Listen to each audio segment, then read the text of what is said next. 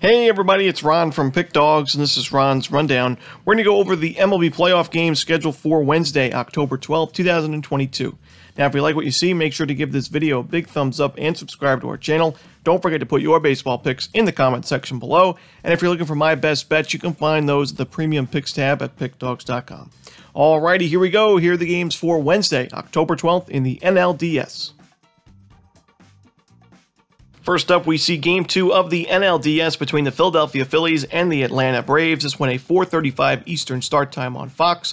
We're going to see the Phillies with a 1-0 series lead, and the pitchers for this one, Zach Wheeler and Kyle Wright. Now, both starting pitchers had really good success against the opposition in the regular season. Kyle Wright faced the Phillies 19 innings of work with a 2.84 ERA and a very low opponent's batting average of 123. Now, on the other side, Zach Wheeler faced the Braves 20 innings this season, a 2.7 ERA with 25 strikeouts. So really, both guys pitching really well against the opposition. But when you look at both of these starting pitchers, I do think that Zach Wheeler is a little bit more trustworthy. He did have some action in the playoffs already against the Cardinals. He pitched really well in that wild card game. 6 1/3 innings, no earned runs, 4 strikeouts in that Phillies victory.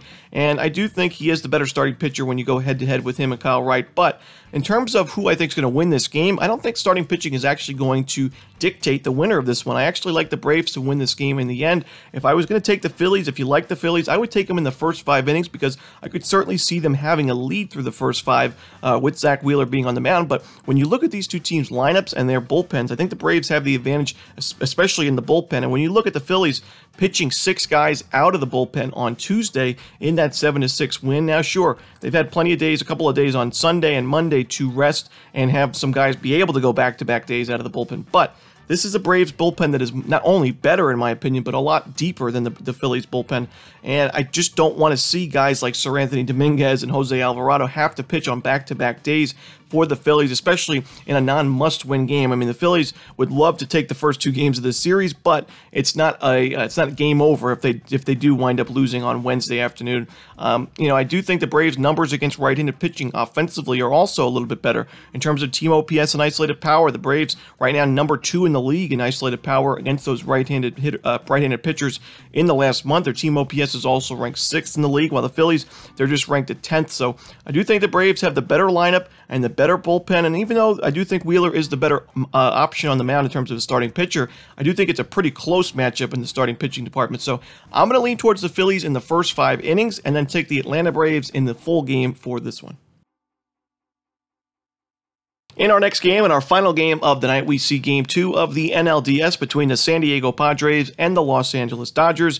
This one a 8:37 Eastern start time on Fox Sports 1. The Dodgers lead the series 1-0. It was a nice win for LA on Tuesday night, and now you see Yu Darvish and Clayton Kershaw on the mound for this game. And Yu Darvish has faced the Dodgers. He knows quite a bit about this Dodgers team. He was a member of the Dodgers in recent years, and he's faced them quite a bit in the National League in the last few seasons, including this year, where he actually pitched really well against the Dodgers overall. In his 25 innings of work, he had 31 strikeouts with a 2.52 ERA and a 191 opponent's batting average. Not many starting pitchers have been able to go 20-plus innings against the Dodgers and have those good of numbers. So you got to look at Yu Darvish here and say, this is a guy that has plenty of playoff experience. He pitched well already to start these playoffs, and he had a lot of success against the Dodgers this season.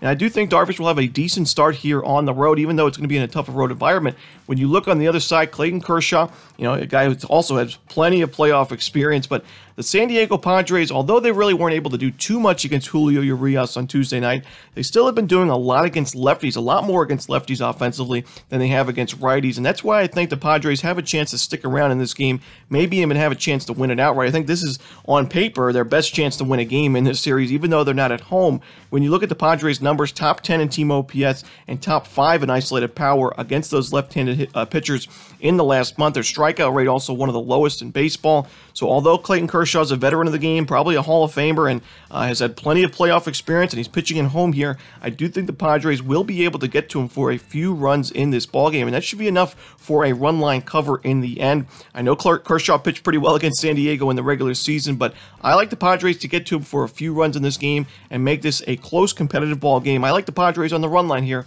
plus the 1.5 runs to end the night. And that's it. Those are the MLB postseason games for Wednesday, October 12th. Hope you enjoyed this video. If you did, don't forget to smash that like button and subscribe to our channel. And don't forget to put your baseball picks in the comments section below. Again, if you're looking for my best bets, you can find those at Pickdawgz Premium. As always, this is Ron Romanelli. Good luck.